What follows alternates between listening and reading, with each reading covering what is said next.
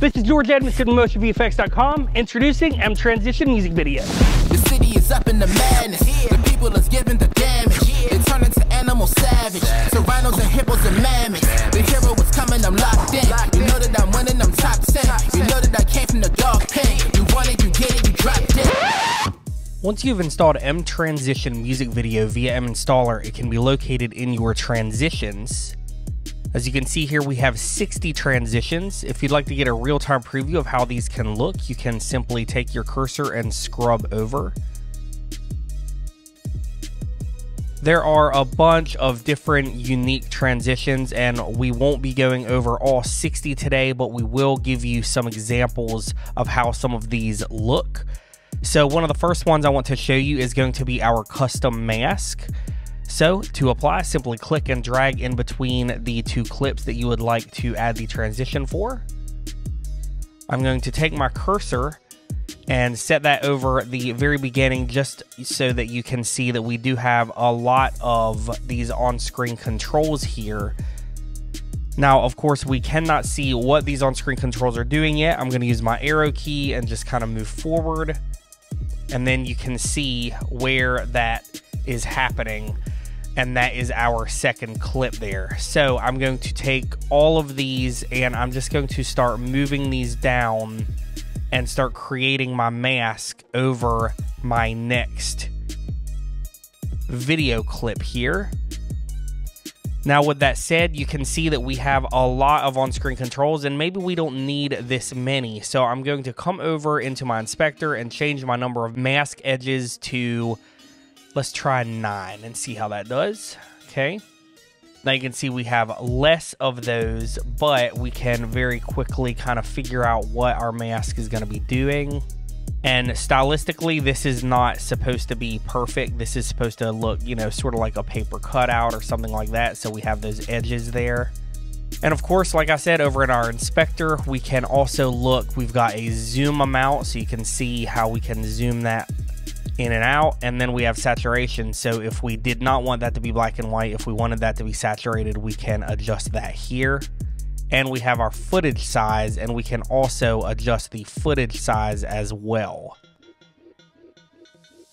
So you can see this mask offset that I'm using, and you can see how that is looking. So of course, if you are doing any sort of zooms or footage size changes, you're gonna see a little bit of that mask. So with that said, I just want to bring that over where it is not visible on our next clip, and then let's see how that looks.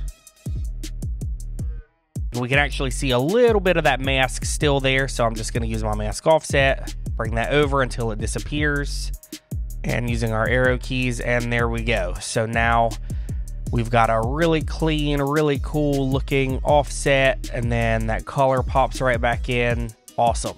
All right, on this next clip, I'd like to show you our caption slide. So I'm going to click and drag that in between our two clips. Using my arrow keys, you can see that we just have a really cool slide in of some text. In our inspector, if we want to make changes, we can adjust these parameters. So maybe we could change our text from do it now to go for it. Maybe something like that. Really nice. If we want to change our title font or size or anything like that, we do so down here in our inspector. All right, let's check that out. Now, let's say that I wanted that to go for a little longer. You can simply take your cursor and drag your handles out to make that transition longer in duration, and then it will adjust accordingly. And now we have that on screen for a little bit longer. And of course, that is how you would do for any of these transitions. Why don't we scroll down a bit and we can take a look at some of our other types of transitions. So we have some really cool flicker smears. So I'm going to click and drag that in, let you see how those look. Again, really, really fast.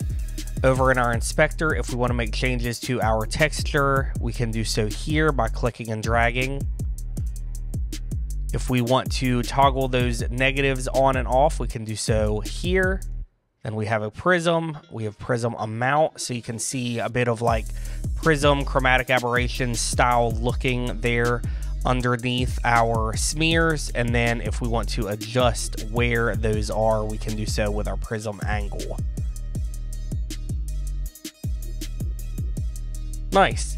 So something else that's a lot of fun that you can do with these transitions specifically is transitioning onto the exact same footage. So what I mean by that is I'm going to tap B, and I'm going to do maybe a couple blade cuts here.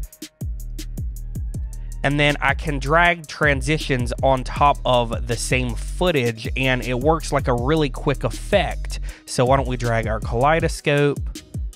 We could do our light flash. And maybe why don't we do a light leak roll, just so you can see how this looks by using it on top of your own footage. Scrolling down, we can take a look at some of these other types of transitions. Again, there are so many, we can't go over all of those.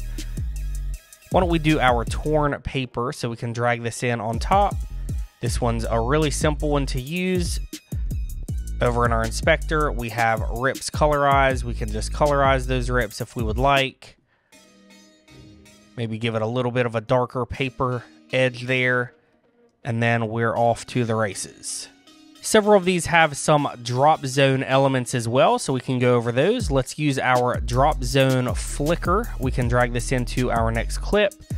And then you can see here that we have a drop zone kind of flashing in and then going to our next scene there. So apply just like any other drop zone, just click, and you can use footage that's already inside of your timeline, or you can use footage over in your browser. So let's say that I wanted that clip in there, and then we can do apply clip. And then if we want to scale that drop zone, maybe something like that, pan it over, bring it up. We can make changes. We can flip this. We can change the color by going to our mask hue and change the color there, mask saturation, and value. So that's going to be like basically a brightness level, but it also has to do with the blend mode of difference. So this last one that I'm going to show you is really, really neat, and this is going to be a drop zones position match. So I'm going to drag that in between. And I want you to notice that we have a ton of drop zone elements in here. Now you are able to modify that from 10 all the way to 1, so depending on how many you want to show. Why don't we just leave it as default of 5 at the moment so that I can show you how this works. So I'm going to go ahead and just grab some random clips, and I'm going to start populating those. So you can see this grid here. Now this grid is not necessarily part of the transition. This is here so that you can match some of your frames from scene to scene. So this is our first drop zone. So I'm just going to scale that up, bring him over just a bit, bring him down on Y. There we go. Then I'm going to use my arrow in my timeline, and I'm just going to move over to the next drop zone, which is drop zone 2. We're going to do the same thing. And we're just trying to match up similar shots or similar parts of our frame. So you can see there's a bulge there too that kind of helps us out. They don't have to be perfect, but as long as they're close.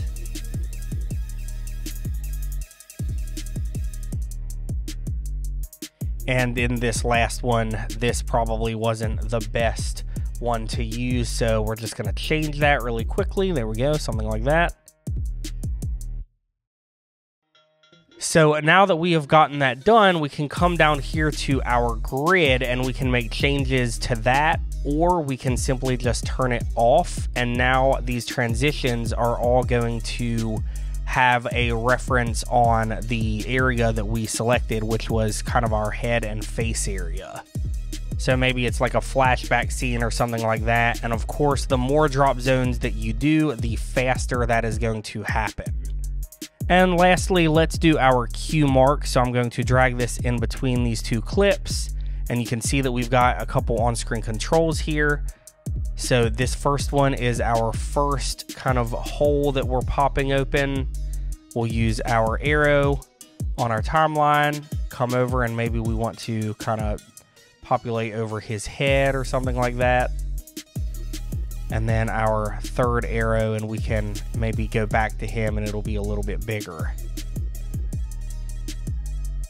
Sweet, and that's about it. Like I said, there are 60 transitions. All of them are very unique, while at the same time work really well together to create an incredible music video. We can't wait to see what you do with these transitions. Again, this is George Edmondson with MotionVFX.com. Be sure to subscribe, and we'll see you on the next one.